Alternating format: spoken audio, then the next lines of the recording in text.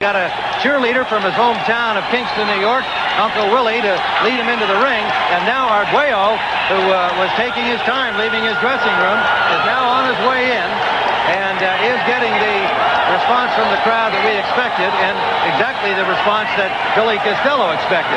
Arguello will be the crowd favorite here. The former three-time world champion, out for 2 years after the devastating losses to Aaron Pryor, a 2-year bout that caused him a bout with drugs, among other things, and lost all of his financial wherewithal, and is literally starting over again in terms of his financial career as a boxer at age 33.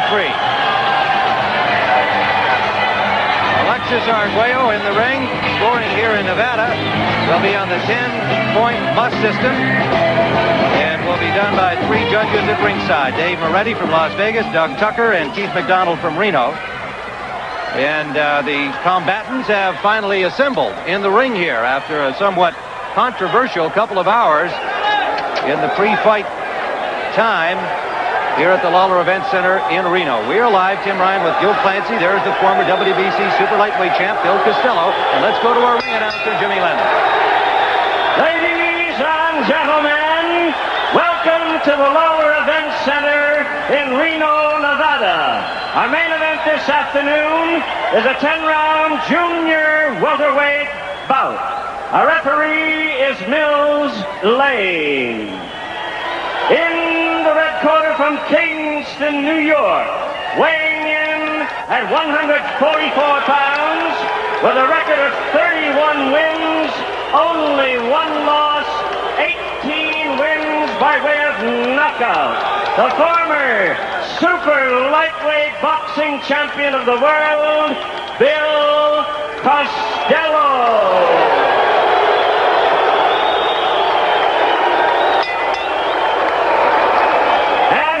In the blue corner from Managua, Nicaragua, weighing in at 143 pounds, a record of 79 wins, only 6 losses, 64 wins by way of knockout. Here's the former 3-time world champion, Alexis Arguello.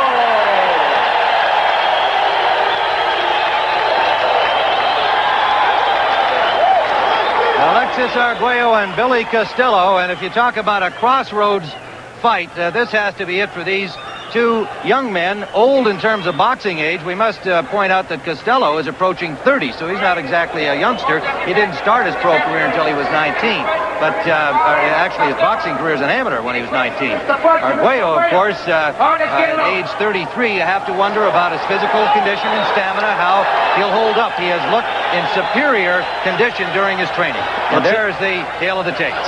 Tim, the thing you have to realize is Arguello's been fighting for 16 years. Costello weighing in at 144, and Costello at 144, and Arguello at 143, and we're underway in round number 1. Mills Lane, the referee. Arguello in the dark blue trunks, and Costello in white. He's on the headset. Hey, Frank. Well, Tim, so there goes Costello. That's what he's going to have to do. He's going to have to press Arguello and make a war out of it, Tim. Can't let Arguello get set. Arguello's style, familiar. Stalking, classic, straight-up boxing style. Costello showed a good boxing technique in his win over Ronnie Shields, defending his crown for the first time. But known prior to that primarily as a slugger, club fighter style. Come out and brawl with you, and it worked for him. He was undefeated until he lost to Lonnie Smith. Tim, so far, Costello is fighting the kind of fighter I didn't expect out of him. He's doing the backing up, and he's doing the circling. Missed with 2 left hooks. For Arguello's reflexes, something that had been under discussion, showing well there as he forced Costello to miss, and Costello misses with a right hand down the fight. Tim, he just missed that right hand. Talking to Eddie Futch about Alexis Arguello's defense in the Pat Jefferson fight. He says if he does as well against Costello, he should win handily. But of course, Jefferson is not Bill Costello. Jefferson, the man he beat in his comeback fight. Costello was already hit Arguello with more punches than Jefferson did in the entire fight. But so far, no telling impact. I'm waiting for the first time that Arguello hits Costello with a good shot on the chin. Let's see how he takes it after the Lonnie Smith thing. Under a minute to go in round number 1. This is scheduled for 10. 143-pound weight limit was agreed upon by both camps. Good exchange there. And a good left to the ear by Arguello. Good combination by Costello scores. And Arguello missing with now lands a left hook as Costello backed away. That stung him. Under the 30-second mark we go in round 1. Left to the ear from Costello. He's allowing Arguello to get set, though, Tim. That could be dangerous. And again, Costello missing as Arguello ducked under him. We're in the final seconds of round 1. Good body shot by Costello.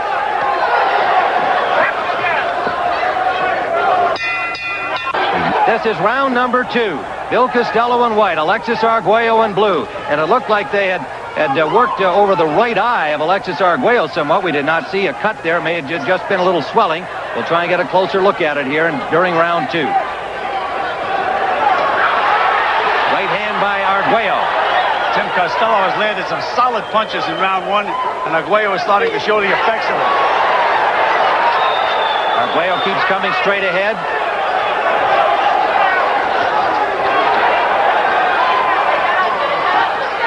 Costello is obviously the faster of the two, Tim. He has faster hands.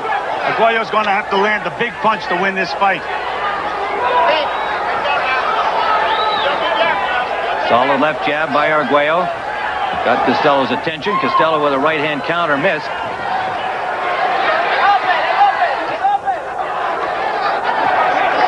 So the pattern so far, Arguello the stalker, Costello the counterpuncher. And there's a good left by Costello. Right-hand lead landed by Arguello.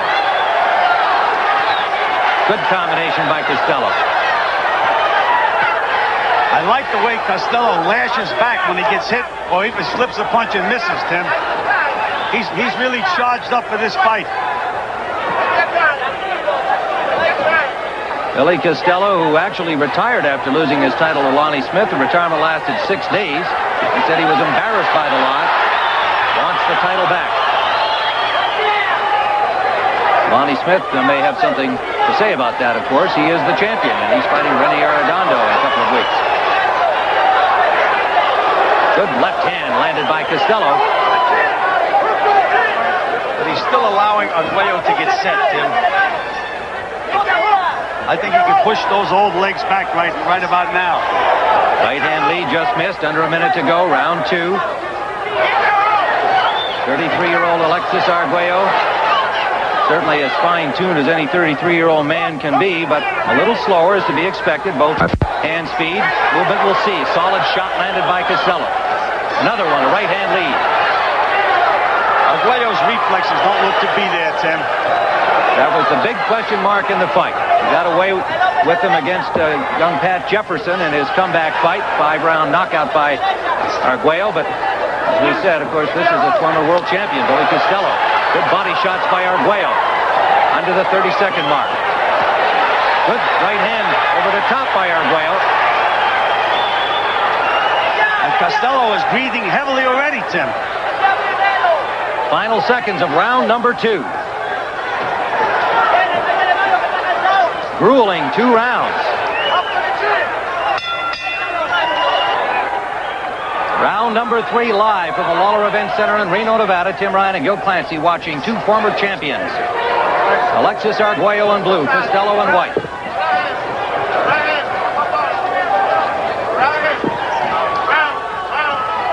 Remember, prior to the fight, a dispute over the hand wrapping on Alexis Arguello. At one point, he threatened to not go through with the fight, was talked into continuing by his second, Don Kahn.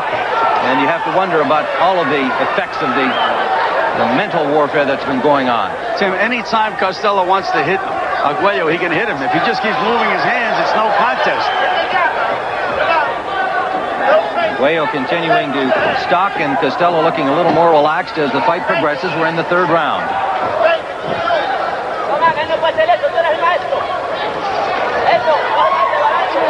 Costello has said, if I can't beat this old man, I should retire.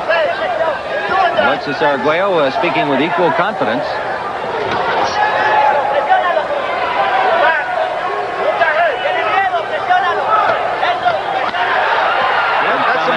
That's a mistake that Costello makes. He just waits on the ropes. He doesn't have to do that. He can back this Arguello up. There's a good left hook by Costello. Costello bringing it up from underneath and now banging to the body of Arguello.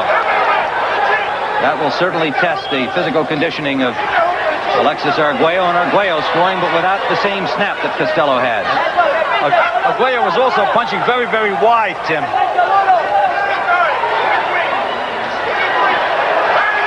Victor Valley is yelling for Costello to punch in between, and that's exactly what he's doing, throwing nice short punches inside.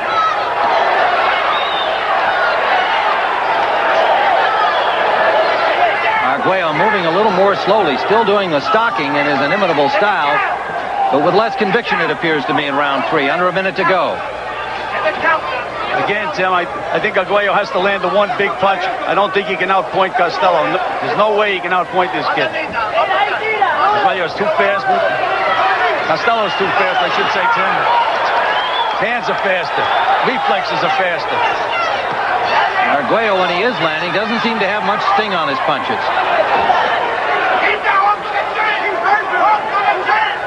And Arguello with his mouth opening a little bit more. Under the 30-second mark we go.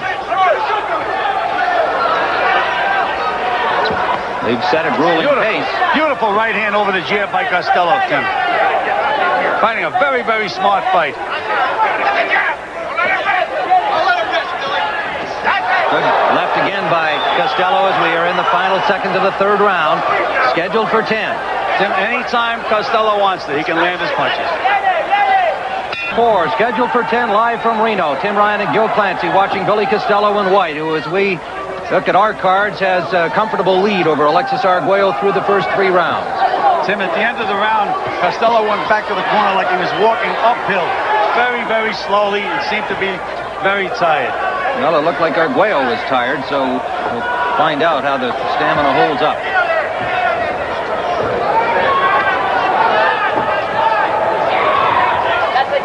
If I said Costello, I meant Arguello went back to the corner. Yes, he did. Like he was walking uphill. Yeah.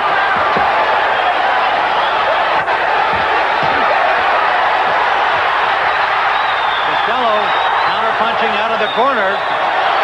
Good body shot by Arguello.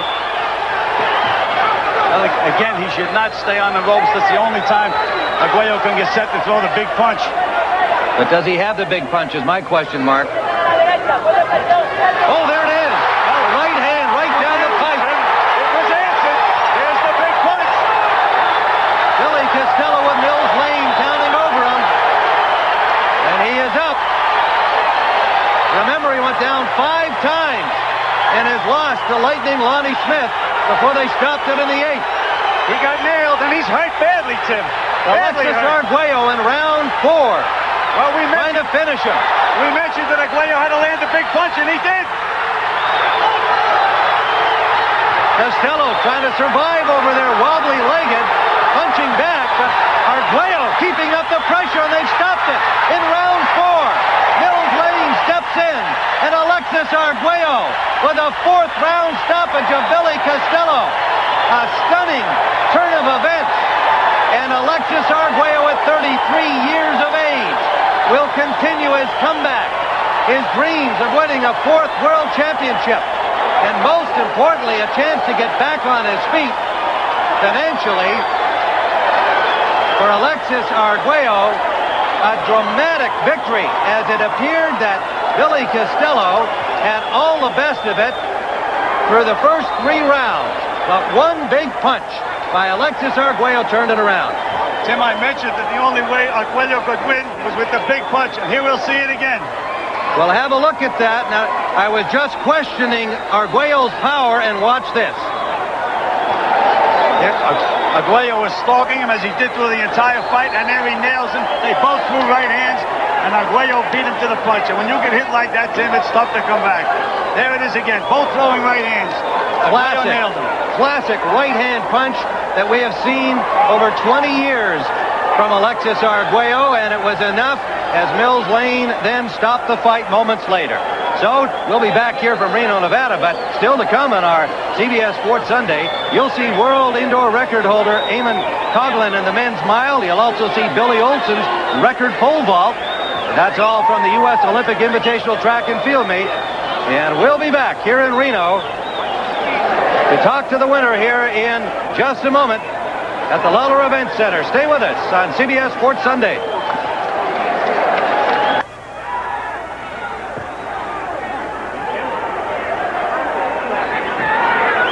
Ladies and gentlemen, we have the time. 1 minute, 42 seconds in round number 4. Referee stopping the bout, and the winner by way of knockout, the great Alexis Arguello. Alexis. All right. Alexis, okay. Let's go here. Alexis Arguello, a dramatic win for you. I know you must feel wonderful. I felt, and Gil Clancy did, that Costello had the best of you through the first 3 rounds. Were you confident that your moment would come to throw that famous right hand? Well, I think what happened in the dressing room was what uptight me so much from the beginning. But then in the 3rd round, I started getting loose because my angriness came off me, you know. And I think that those things shouldn't happen because it really is against athlete's principle, those things. Because I do something that will never going to hurt anybody, because I'm well aware what could happen if I put some extreme thing in my hand. So you felt that your hand wraps were fair and legal? Yes, sir. I've been fighting for 18 years, and I have never been questioned about my bandage, because I know what I do, because I've been bandaging my hand for over 15 years. Well, all right, let's bring in Billy Costello. Billy, first of all, we're glad that you're up and all right, and you look good, and your eyes are clear and so on. So obviously you weren't badly hurt, but that was a big right hand, came from nowhere. Yeah, he caught me. I really did with a right hand. He countered the right hand, caught me with a right hand. Good punch. Billy, great fighter. We had a great job. Costello was doing a great job moving, and that right hand I wasn't expecting, but I saw the opening and I conquered it. We had you ahead through the first 3 rounds, Billy. You looked like you got more comfortable as it was going on until that one punch. Yeah, he caught me. I lead with right hand, like I said, and he countered me with his right hand. No bad feelings. A good fighter, great fighter. It was a great show on CBS, because Billy went all the way like a man. That's the way every athlete should be. Every boxer should perform in front of the camera, because we have a live audience that we have to take care of them. Well, all right. We congratulate both you former champions. Hopefully both still on your comeback trail. You're not thinking about going away, are you, Billy? Well, I haven't thought about it. All right. I think you can do better than that. All right. Congratulations, boys. Remember, we are going to have more from the Olympic Invitational Track Meet coming up. John Tesh and company have lots more track meet excitement ahead for you. So stay with us on CBS Sports Sunday. We'll be right back after this.